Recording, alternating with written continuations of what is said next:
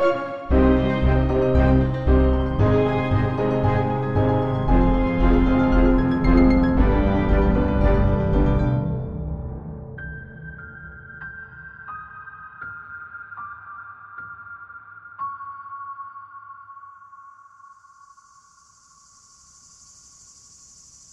Japanese Hinduism, there is this thing called the Deva of Bliss, which is represented by two elephants embracing each other.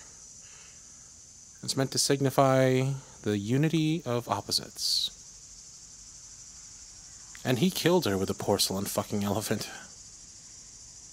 No peace, no unity, no thought. Just unbridled rage. I think about it a lot.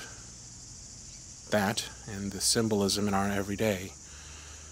Making things more poetic often makes them more bearable.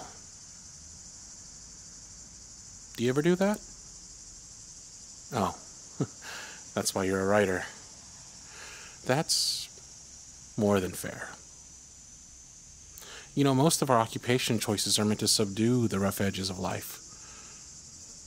I like being mindless, just sketching and calculating all day. I can drown myself in it. It's the only time that I feel like I can get away from that smell. I've never gotten over that godforsaken smell. No matter how many candles or air fresheners. I was hesitant to do this. I mean, I still am, but, well, thank you for coming with me and helping me face this. To move on, once and for all, you know, just put it all behind me.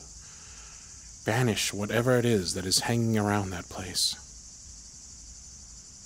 I've not been able to get any sleep. My brain just keeps reliving the last time I saw her. Them. It's torture. Well, I'm very lucky to have met you. I look forward to spending more time with you once this is, you know, all over. You seem like a really incredible person.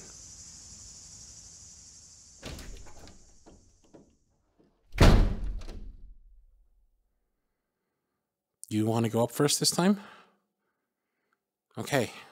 I'll hold the supplies and all that. God, I can't believe I'm actually doing this. All right, let me pass this up to you. Hold on.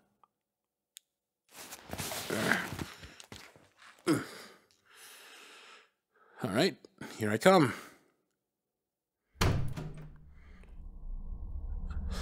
I'm glad to see those dolls are gone, but worried about how they managed to disappear. I don't like this. So, candles and a notebook and pen? Okay, what do we do? Walk in a circle 3 times clockwise, and then 3 counterclockwise. Okay, whatever you say. I'm glad at least one of us knows what they're doing. Okay, 1, 2, 3... 1, 2, 3. I'll be fine. Just give me a minute. Whew. Okay, so, what do we do? Where did you get this spell? You Googled it? The internet is a vast and peculiar place. Well, it's worth a shot, I guess. So what is that notebook for? For it to communicate with us. Like it's gonna pick up that pen and give us a haiku? Sorry, I make jokes when I'm nervous. You could even classify that as a joke. I'm just trying to lighten the mood, you know? So, we say it together then.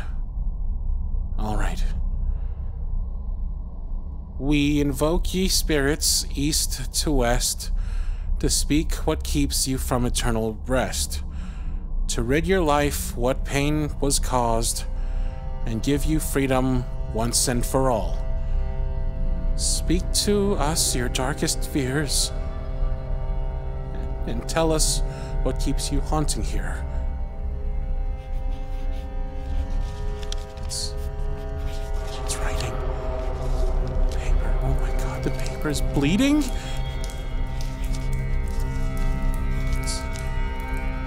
It's my name. Why is it writing my name over and over again? Wait. The attic door. It just locked from the outside.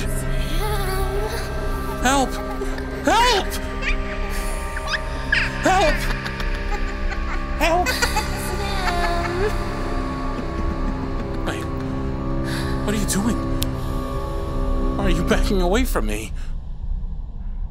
Hey, I'm not the reason the house is haunted. Are you kidding me?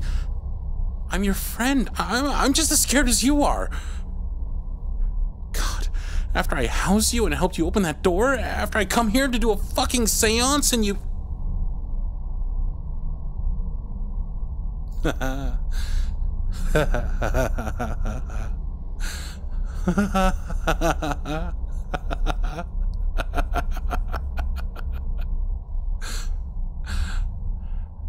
I knew from the moment I first laid eyes on you that you were different. Your smile, the way you addressed me, the way you leaned against that moving truck, giggling and teasing me. You gave me your card because you wanted me to know you were a serious and passionate individual, career-focused, someone to keep around. You didn't just do it because you wanted me to have a way to contact you. You wanted me to know. You thought I was a nice guy. You've got such a pretty name. You know that, right? A very pretty name. A name you weren't very private about. It was easy to learn all sorts of things about you, your age, your family, the high school you went to, your first boyfriend, all out there for the world to see. We live in a digital age. You've got to be careful about what you post online. You know, I just didn't expect you to fall for me that easily. I saw it in your eyes. In those mundane moments where you looked at me and the world just melted away. For just a moment there were no ghosts, or shifting chests, or children crying, and I was so happy. I practically cried myself to sleep each night out of joy, because you're different. I mean, you have to be. I can sense it in you. We're gonna be together, you and I, but now you're afraid. Afraid of who I might be, or what I might be. Maybe you should be. No, I won't let go, because I need you to listen to me. I need you to understand. Because above all things, I am a lover, and I did what I did for love. I have no remorse for what happened. I'm just sorry she's trapped here. That's why I came in the first place. I want her to be able to move on.